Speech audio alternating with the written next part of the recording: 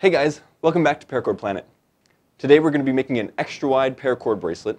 I would consider it a variation on the Genoese bracelet. A couple of different Instagrammers have done a modification of this weave, and so we'll link to their profiles down in the description. For this bracelet, you're going to need about 25 feet of paracord, a 3/8 inch buckle, and I'm going to be using a jig. Let's dive right in.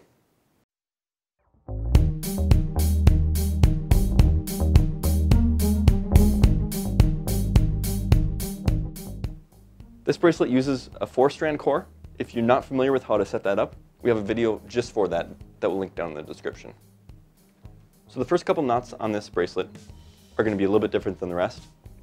We'll start by putting one cord over the top of the bracelet and then bring it around the back to bring it back to the original side. We'll form this loop right here, and we want to bring our excess cord down through that loop.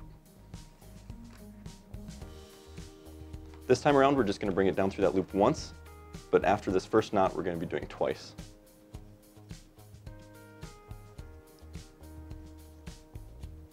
So tighten that down really well. We'll do the same thing with our right side, so over the top, and then right back to the original side. And then we'll put our cord down through that loop, bring our excess through, and pull it tight. That should rest just under our first knot. This is just to hold everything in place and to get our cords where we want them, launching into the full weave. All right, now that we have that done, now back to our left side. We'll bring the cord across the top and then back around the back. And then we'll bring our end down through that loop, pull our cord through,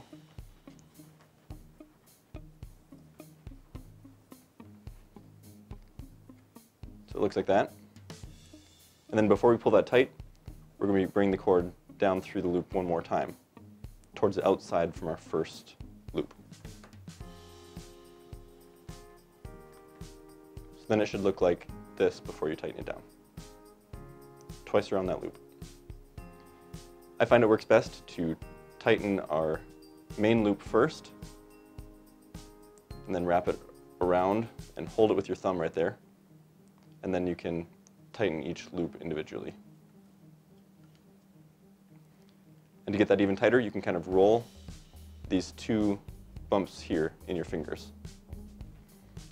We'll do the same thing with our right hand one more time. Cross it over the top, back around to the original side, and then down through that loop, and once again down through that loop.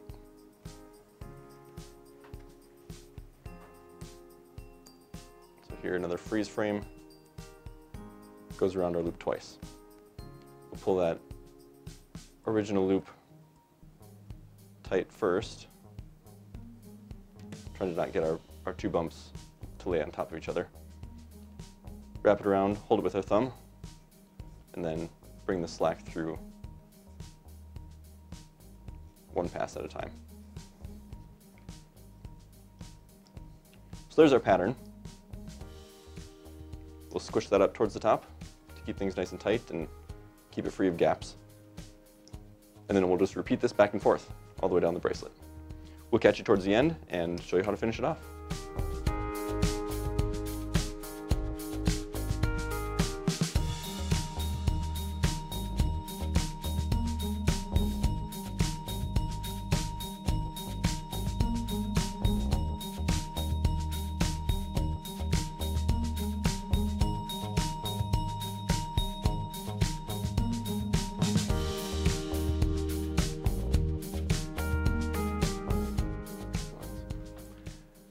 All right, so we're just about done. We've got a little bit of room there on our bracelet.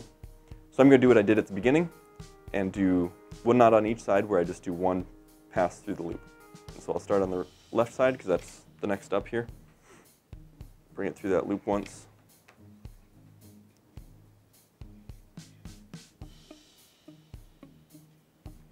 And that'll end our paracord on the bottom side nicely. So that's out of sight. Then we'll do the same thing with our right side.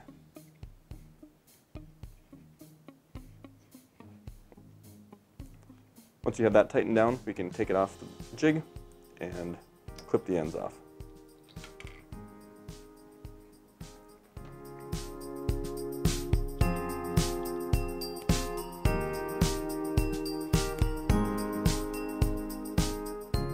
So there's our wide Genoese bracelet, all done. It's a really nice flat weave. A lot of wider weaves get pretty bulky, but this one isn't too bad.